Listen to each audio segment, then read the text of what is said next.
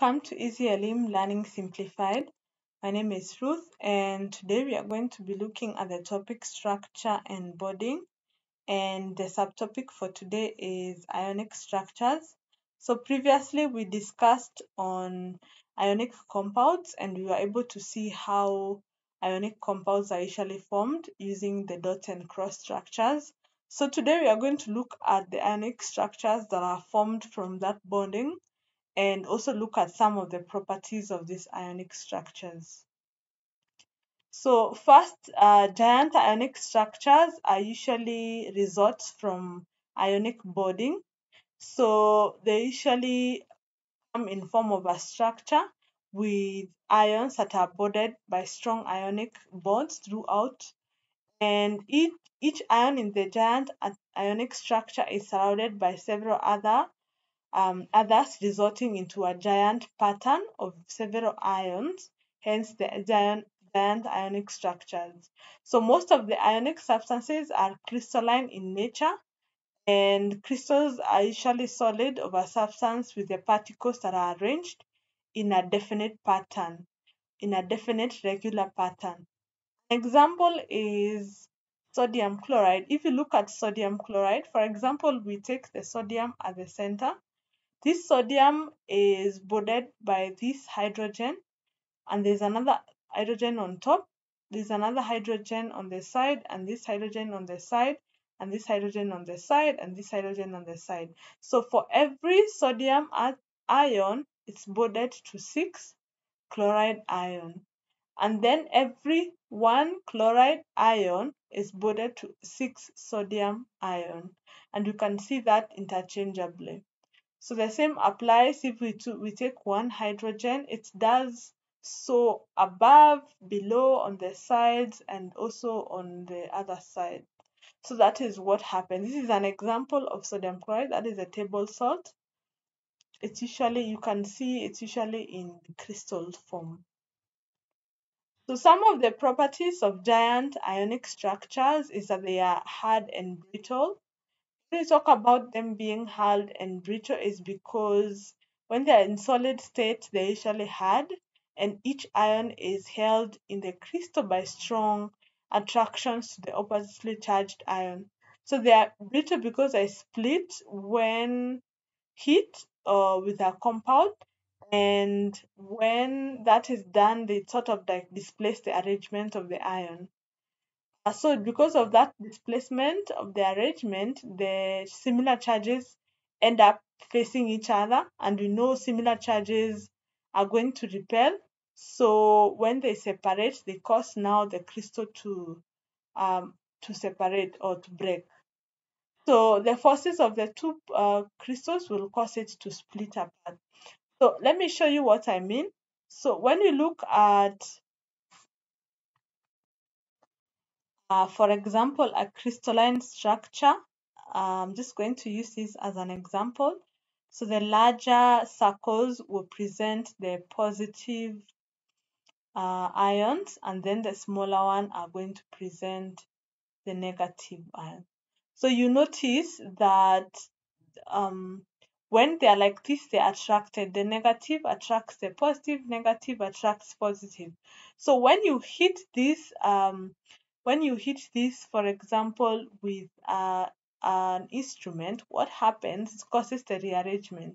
So what you notice is that instead of the way they were arranged initially, you notice that all the positive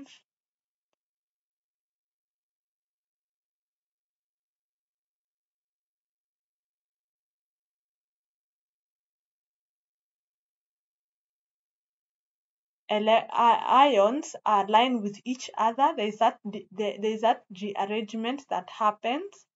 When that rearrangement happens, you notice the ions now face each other that have similar charges. So when that happens, they repel with each other, and that breakage happens between the atom or the crystal.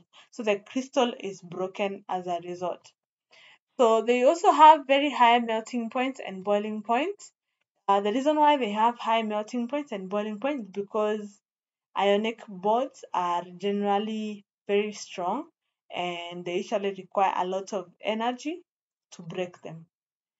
And then the next property is solubility.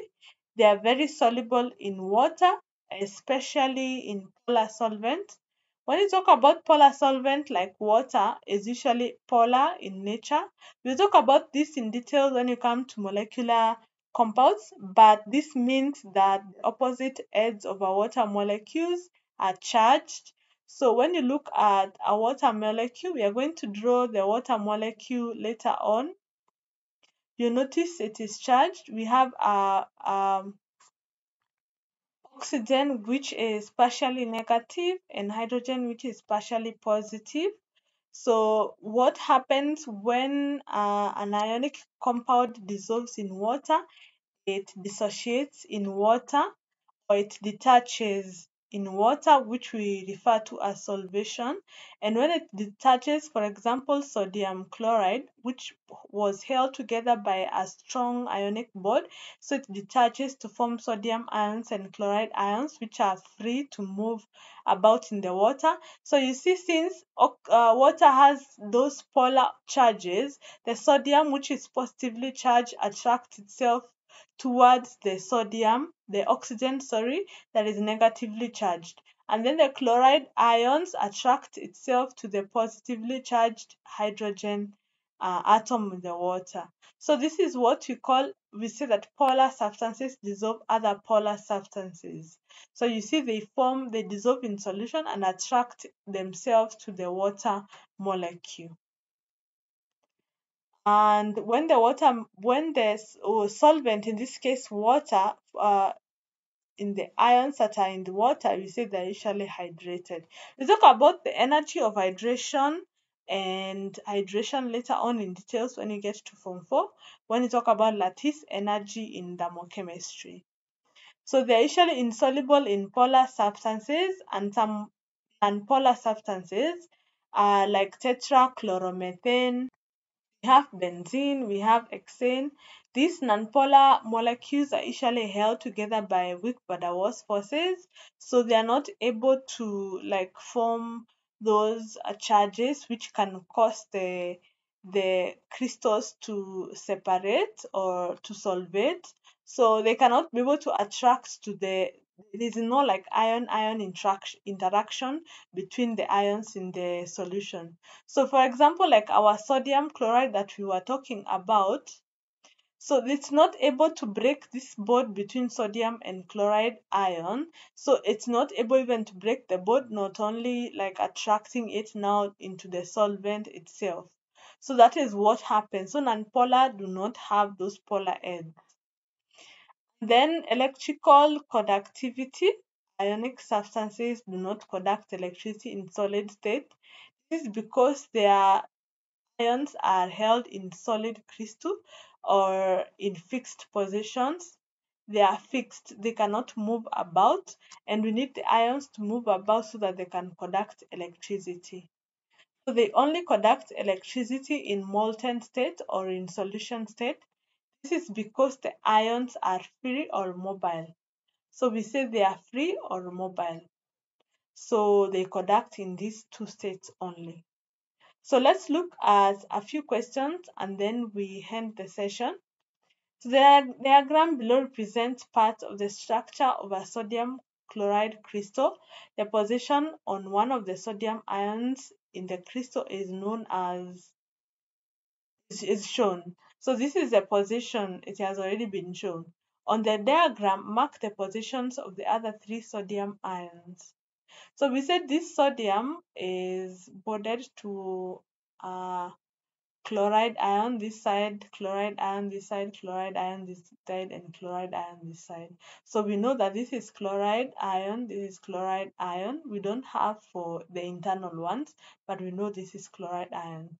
This tells you whatever is here is sodium, and also since this is chloride and chloride ion, it tells you what is here is sodium. So below is going to be chloride ion. So on the side is going to be sodium. So you see sodium is located here, here, and here. So we have shown those other three sodium ions. Melting point of sodium chloride is 810 and the boiling point is 1423 degrees Celsius respectively. Explain why sodium chloride does not conduct electricity at 25 degrees Celsius and 1430 degrees Celsius. So first of all, in 25 degrees Celsius, it's going to be in solid state.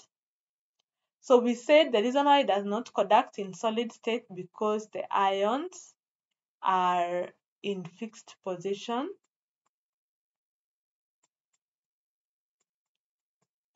So if they are in fixed positions, they are not free to move about.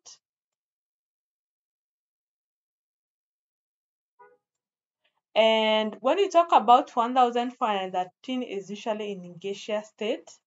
So we'll talk about gaseous ions later on in another topic. So let's leave it at the ions are in fixed state, especially at 25 degrees Celsius. Next, the table below shows some properties of substances I, J, K, and L. As you can see the properties, so you can see I in solid state does not conduct, but it conducts in molten. It has T's melting point and boiling point. J conducts both in solid and molten state. K does not conduct in both molten and solid state, and L does not conduct in both molten and solid state. So from what we have just discussed, even without the question, if you were to identify the ionic bond, we know it's going to be I. This is because ionic compounds do not conduct electricity in solid state because the ions are in fixed position, but they conduct in molten state because the ions are free or they are mobile. So that brings us to the end. In the next session, you're going to be looking at covalent bonds. So let's see you then.